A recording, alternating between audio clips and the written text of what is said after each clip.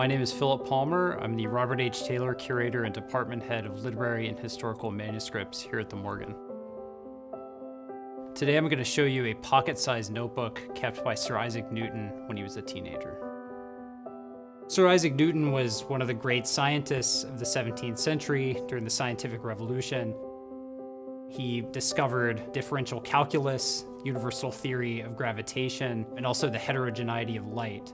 He was also a very curious person and had an unslakable thirst for knowledge. And this notebook, which is not really a scientific treatise, it's largely about the visual arts and about language, shows that curiosity and shows him pursuing topics that he may not have taken much further, but clearly interested him as a young man. This notebook offers us a glimpse at his life before he became a household name. This tiny manuscript notebook was started by Newton when he was 17 years old in 1659. So on the cusp of his university career at Cambridge University before his great discoveries in the 1660s. And you can see that it's roughly the size of a modern smartphone. It was meant to be carried around, it's portable, and it contained a kind of information that was meant to be carried out of the study and into the wider world.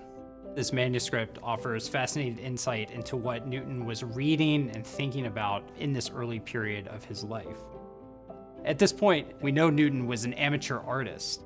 He copied a number of recipes for colored pigments, including a sea color made from privet berries, a hair color made from umber, a blood red color made from sheep's blood. We also know that later on, Newton would write a famous book on optics, published in 1704.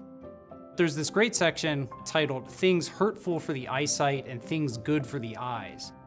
Things hurtful for the eyes include garlic and onions. Things good for the eyesight include other kinds of herbs and plants.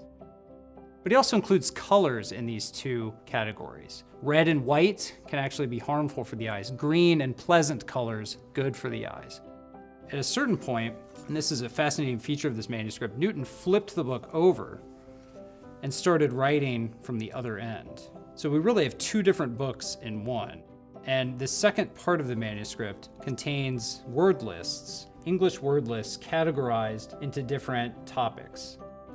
One can literally imagine Newton walking around and observing the world for words to add to these lists. This is one of those objects that's, I think, just incredible to know it's even in our collection. Seeing such a famous name like Sir Isaac Newton and seeing a sort of unfamiliar side of his life and work, I think it just provides a kind of an untold story about someone like Newton that's really fascinating and humanizing. It's surviving in its original binding from 1659 when Newton purchased it. We even have the price on the title page. It's an unprepossessing sort of manuscript. It's humble, and I like that about it.